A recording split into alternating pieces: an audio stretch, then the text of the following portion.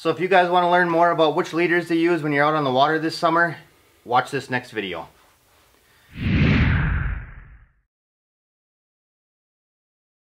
Alright, we're in the shop today. We're doing another educational video called Musky Fishing Basics. I'm with Musky Guru, Leader Guru, John Betty from Stealth Tackle. Okay. And he's going to go through everything that you need to know about which leader to pick, for which certain application, which certain baits, all the different connectors and different styles of stuff that you have. Yeah, Jeff, we'll try to break it down a little bit and do it kind of quick so you guys don't fall asleep watching this. But, you know, the leader is your most important link between, obviously, the fish and the fisherman. We spend all this money on high-end rods, reels, equipment, gear. Baits these days are getting crazy expensive. So there's no sense in skipping on a leader. So what I want to do, whether you're using ours or somebody else's, obviously, is go through a little bit and talk about a few differences that help you guys out, maybe put some more fish in the boat, and help keep your percentage up in leader failures, or not having leader failures. We move that up. So John, obviously you got a whole bunch of leaders here. How many different materials do you have? What different sizes, different lengths? And then we can go through applications after that if you want to talk a little bit about what you offer in the leader line. Sure, Jeff. Basically, well, our claim to fame is the fluorocarbon leader, which in most cases, 80–90% of the time, that's pretty much what I'm using and most anglers are using based on what we're selling. However, there's circumstances where you need to go to a different leader application based on the type of bait or type of water you're fishing or something like that. So we offer our standard fluorocarbon leaders, which come in all different ranges of sizes, anywhere from 60-pound up to 200-pound. We're strictly talking about musky fishing here. We have our solid wire leaders, 174 or 240-pound. Again, it's going to vary depending on what type of a lure you're using, or down to a 124-pound, which we'll talk about in a little bit here. And your stranded wire leader, which, you know, old school back in the day, pretty much what was available was your 7-strand wire leader. Now we have these new multi-strand leaders that are out. This is a 49-strand leader. For guys that don't like to fish with fluorocarbon but want a flexible leader, this is a really good option. It's 49 strands of wire, so it's much more flexible and it doesn't kink like your 7-strand does, and doesn't have the same memory and lasts a little bit longer. So that's a nice option if you still want a flexible leader but you don't want to use the fluorocarbon.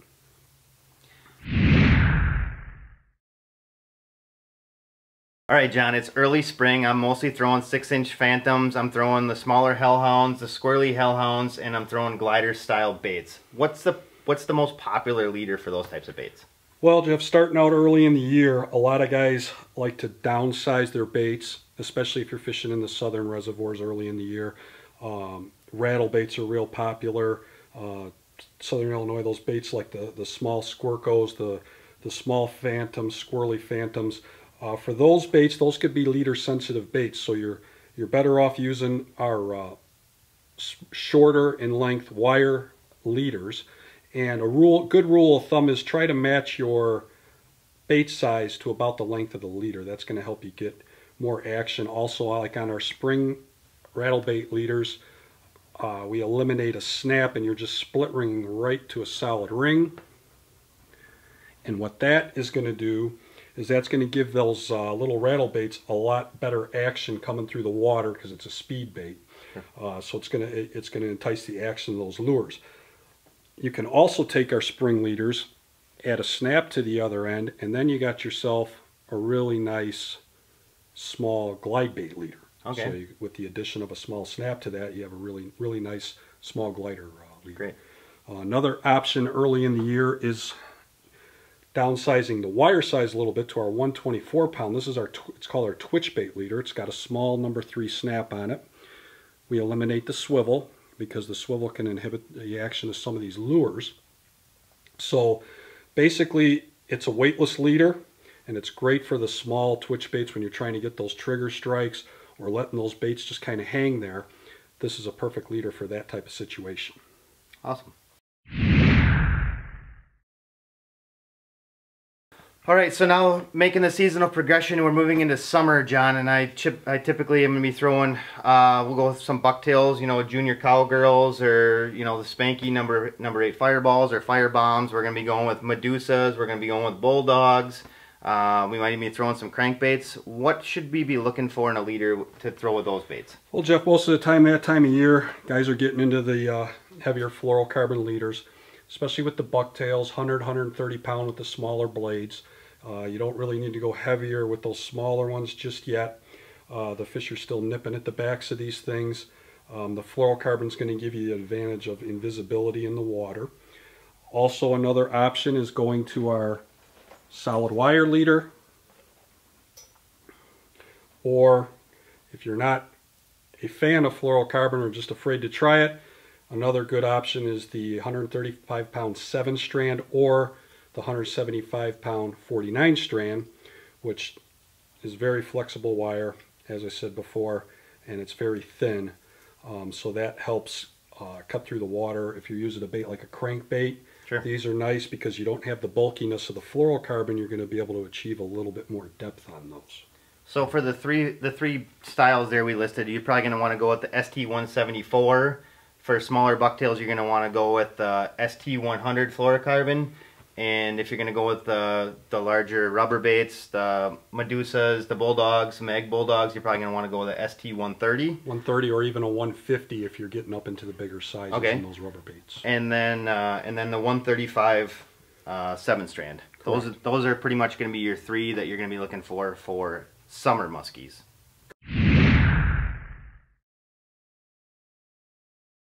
So now, John, one thing that we forgot with summer muskies was topwater baits. How can we forget topwater baits with summer muskies? I mean, they're synonymous with each other. So we're looking at like a Weagle or the One-Eyed Willie. We'd probably be going with pacemakers or something like a Fat Bastard or a Cannonball Jr., Dr. Evil from Lake X Lures. What type of leaders should we be going with those? I'm assuming you're going to probably use two different ones, one with the tail rotating baits and one with like the Walk the Dog with the Weagle and the One-Eyed Willie. Yeah, with a prop style bait where you have rotation, it's not a bad idea to have a swivel on your leader, whether you're using wire or fluorocarbon. If it's a good balanced bait, you shouldn't even need to worry about that, really. I mean, if the baits, which most of those that you mentioned are pretty true running topwater baits. So yep, you could get away with just a standard, what I refer to as our Walk the Dog or topwater leader. These are fantastic for your glide baits, or for your Walk the Dog style baits as well as glide baits. We eliminate the swivel on the end of the leader and you're direct tying right to the loop. And what that's doing is eliminating the weight of that swivel from pulling the nose of the bait down as it's working through the water. Those are a great option for any Walk the Dog lure. They're going to get you that just a little bit extra pop on the nose of the bait.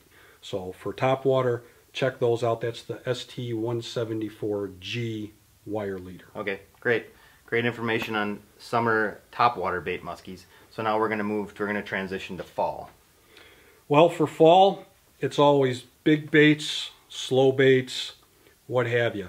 I'm going to upsize my fluorocarbon and probably run in the 150 to 180 pound range in the fluoro. Generally speaking, if you're doing a Husky Medusa or a Pounder Bulldog, which are probably the two most popular baits in the fall, you're going to probably go with a ST150 fluorocarbon, or you're going to do an ST180 fluorocarbon also. Right, and the theory behind that is those fish are later in the fall, you know, when they're bulking up for the winter months and they're hitting these baits, they're hitting these large profile baits hard, and a lot of times they're coming in and hitting them head first as kind of a kill shot. So in a lot of cases they're grabbing leaders. So you want to have a heavier leader like the heavy fluorocarbon or your 174 pound wire, or even bumping up to a 240 pound wire, because with these bigger baits, the size of the leader isn't going to affect the action of the lures at all. So you can upsize on your leader end to be on the safer side of things. Okay.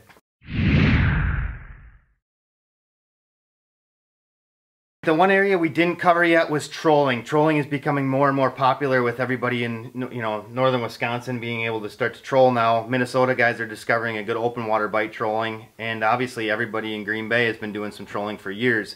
So if let's start with Green Bay. I'm going to be trolling Green Bay. I'm going to be using mostly smaller 5-inch shad style baits. I'm going to be trolling a little Ernie, something like that, small baits. What do you think is the best leader for the situation like that? When I'm no expert on Green Bay, but when I'm up there, I'm usually using a 100-pound fluorocarbon leader about 3 to 5 feet long. The reason for the fluorocarbon, obviously, the clarity, so you're not seeing that leader in the water. However, another option for up there is, especially in the fall when you're down in that dirtier water, is to go to a stranded wire leader. And what this will help you do with some of those smaller baits is get a nice tight wobble out of those lures, better action out of them, because it's thinner. And I don't know if you'll be able to pick that up on the screen or not, but it's thinner than the fluorocarbon. The other advantage to using wire over fluorocarbon, with that thinness of the wire, it's going to help you achieve more depth as well. So it's going to get those baits down a little bit deeper for you. So that's just another option. So over there, Green Bay, I'm running the stranded wire and the usually 100-pound fluorocarbon leaders. Okay. I'm moving over to Minnesota, and even the northern Wisconsin guys are starting to catch on to the matlock and headlock craze too. So obviously fall is a perfect time for that, 10-inch jakes. What are most of these guys running those headlocks and matlocks on? What's the best trolling leader for those? Most of them are running heavy fluoro. However, that's when they're up in their the fluorocarbon size a little bit, getting up into, like, we have a 200-pound ST130 trolling leader. And I don't know if it's due to the size of the lure or the guys don't want to lose that investment. But either way, you know, you're talking about an expensive bait, and the fish don't seem to shy away from those leaders on those big profile baits. So, you know, running those heavier leaders is going to help you protect that investment a little bit. Okay, great. All right, so John, if I'm just the guy up in northern Wisconsin, I just got into trolling, I'm just looking for a good general purpose leader, something I can pretty much use for the majority of the season unless I'm starting to pull some of those bigger baits. What's my best option for there? Your best option is going to be our most popular trolling leader, which is our ST130 36-inch 130-pound fluorocarbon leader.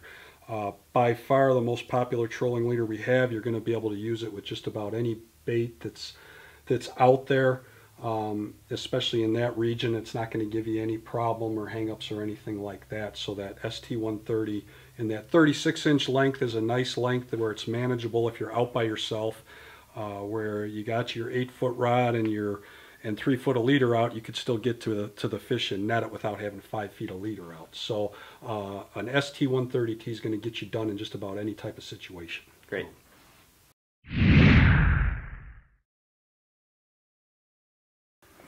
All right, so if everybody's not sleeping yet, because we obviously know that leaders aren't the most popular thing to talk about. They're not the most fun thing to talk about. Everybody wants to talk about the latest and greatest baits. They want to see big fish. But these are clearly an important topic to talk about, especially for new anglers, because they don't know all the different stuff. So let's talk about connections on these leaders. There's 2 different styles. Why don't you talk a little bit about them? Yeah, actually we got 3 different styles of connections that you can go with that is pretty much going to be a personal preference.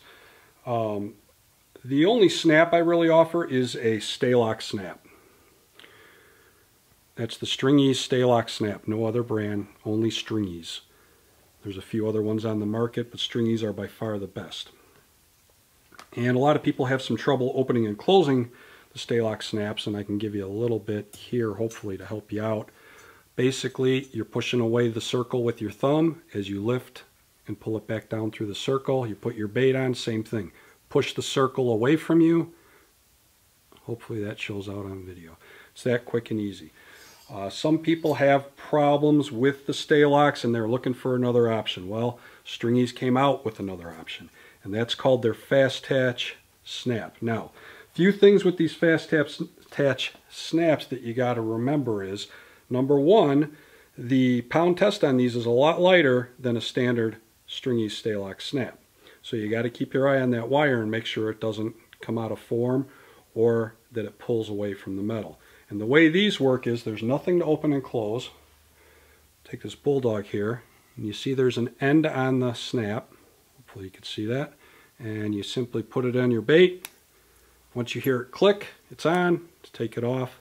So you're changing baits that fast. Personally, I like them trolling more than anything because there's a constant force pulling against that and the bait staying at the back of it. Casting, as long as you have a large enough loop on a lure, they're okay. Bucktails with a thin wire, I would stay away from with them. But that's the fast attach snap. That's an option if you have trouble with the stay-lock snaps. And then one last option that we offer is probably the best connection where you're going to have the least amount of failure with, and that is a solid ring instead of a snap on a leader. The drawback is that you're constantly having to split ring your bait on and off. However, if you do it long enough, you're changing a bait without thinking about it. Right. You keep a couple pairs of split ring pliers handy. By far, this is going to offer you the most secure attachment to your lure, is a solid ring. Two drawbacks: you got to make sure every bait has a split ring on it, and you got to keep those split ring pliers close. So, sure. But by far, that's going to be your least amount of failures is going to be with that snap there. Great. So. All right, well, we appreciate everybody watching. I hope there's a couple of you that made it through the end of the video. We understand this isn't the most exciting stuff to talk about, John, but it's definitely an important stuff. Definitely. So if you're looking to get your hands on some stealth tackle, you can either shoot John a message over at stealthtackle.net if you have any questions on, you know, anything in depth that we went here. You could also list anything that we in the description, anything that you had questions on. You could list the questions in the descriptions, and we'll try to catch any questions there, because obviously we went through a bunch of information on a bunch of different stuff. So, or you can find your stealth tackle products at teamrhinooutdoors.com. This is just part of our educational series. We call this Musky Fishing Basics. We have a few of these, few other videos out already. If you want, you can check those out. We'll link those also at the end of this video, and we appreciate you watching.